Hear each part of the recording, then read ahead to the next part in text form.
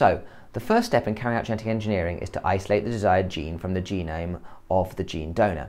This can be hard as less than 2% of DNA actually codes for protein, the rest is non-coding. We've got to find that specific part of a gene which is going to code for the polypeptide that we're interested in.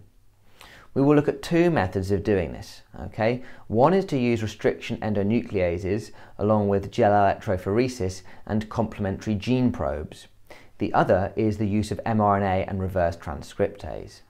So let's look at the first option there, restriction endonucleases. Now these are enzymes that are made by bacterial cells as a defense mechanism against viruses. They use them to cut up the virus's DNA into fragments. Now these enzymes can be very useful to humans if we can isolate them, because we can use these enzymes to target specific sequences of 4 to 8 nucleotides long, which are called restriction sites on a particular gene. So we can cut up the gene into pieces. Now they don't affect the bacteria themselves, as either they don't have these specific sites on their DNA, or they add methyl groups to adenines and cytosines within the target sites, which is something called methylation. So the bacteria here have these special enzymes which they can use to destroy viral DNA, but it doesn't damage the bacteria themselves. Now there are many different types of restriction endonucleases found in various species of bacteria, and they each cut DNA at different restriction sites.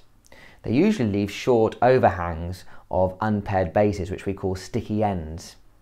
And now these join very easily to other complementary sticky ends. So it's a bit of a nice way of sort of patching sections of DNA together. If you use the same endonucleases to isolate the desired gene and also to cut open the host genome, then hopefully those sticky ends should be able to meet up and be complementary, and it should be easy to sort of patch in the gene into the host genome. However, if you cut the DNA you want with restriction endonuclease to get the desired gene, it will cut anywhere where the restriction site is. So you'll end up with multiple sections of DNA, which we call restriction fragments. Now, how do we work out which one of these actually is the gene that we want? How do we isolate that particular fragment? Well, we can use a technique to separate these fragments according to their length. It's called gel electrophoresis, and it will be explained in a lot more detail later in this presentation. When they are separated and the correct fragment is identified, then you can use something called complementary gene probes. Now these probes are complementary to the sequence in that gene only, and so will only bind to that specific gene. The only problem is that a gene is double-stranded, and so it must first have its hydrogen bonds broken, so it needs to be denatured. Then you can add the probe, which will bind to the complementary area of the gene. Once the probe has been added, then it can be identified, and so that gene can be confirmed. Now, using restriction endonucleases is not always possible. First of all, you need a restriction site either side of the gene, which isn't always the case in order to sort of cut the gene and get the gene out, so that the restriction sites might not be in the right place. Sometimes they have these restriction sites, but they are so far away from the ends of the genes that the restriction fragment is just way too long. Therefore, one would need to use an alternative method. So let's go back to our two options again. Now the second option was to use something called reverse transcriptase and mRNA. Now the principle here is that in transcription, the DNA is turned into messenger RNA, or is copied into messenger RNA, and that gene is transcribed. And that messenger RNA goes and it forms a template for the polypeptide to be formed. Well, if we could find that mRNA and reverse the process, then we could actually make the DNA from the mRNA. So we can do sort of transcription backwards. Now we have found an enzyme that does just that.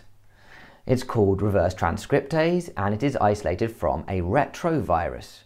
Now these viruses have an RNA genome, and so they use this enzyme to make a DNA copy of their genome, which is called a provirus, which then gets inserted into their host. It's very, very clever. So if we can find a cell where the gene is being actively expressed, where the cell is making the protein from the gene, then there should be lots and lots of messenger RNA coding for that particular gene. You take mature messenger RNA which has been spliced to have the introns removed, and use reverse transcriptase to make the complementary DNA, and finally use some DNA polymerase to make it double-stranded. So we're basically working backwards from messenger RNA to a single strand of DNA to then a double strand of that to get the DNA gene, and the resulting gene copy is called cDNA. Now there are some advantages of using reverse transcriptase and messenger RNA over the other method we've already talked about. First of all, it's easier to get the complete gene from the DNA. Secondly, it's available in greater quantities, the messenger RNA. And thirdly, prokaryotic cells cannot remove introns from a gene. In genetic engineering, you quite often use bacterial host cells, and so if you insert DNA, the introns must be removed first, which is a really fiddly thing to be able to do.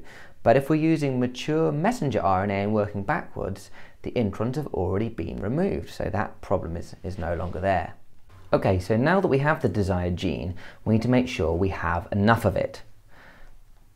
The polymerase chain reaction, or PCR, has many applications in gene technology. For example, cloning of gene fragments to analyze genetic diseases, identification of contaminant foreign DNA in a sample, and amplification of DNA for sequencing. So this is a type of reaction that you can do to multiply a sample. Quite often when you get DNA, it's only in a small sample, but this polymerase chain reaction rapidly produces large quantities of it, lots and lots and lots of copies of that DNA. Now it's got 3 steps, and you're going to need a particular apparatus. You need something called a thermal cycler, you need some primers, you need some free DNA nucleotides, and you need DNA polymerase.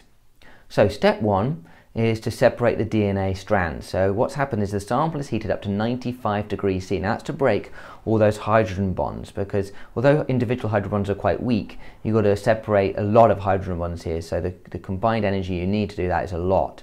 Now that's done in the thermal cycler and exposes all the bases. Then the second stage is something called annealing. Now what happens is the mixture is cooled to 65 degrees C, and primers are added to the start of the target genes. Specific primers are added, and those go at the beginning of the target genes.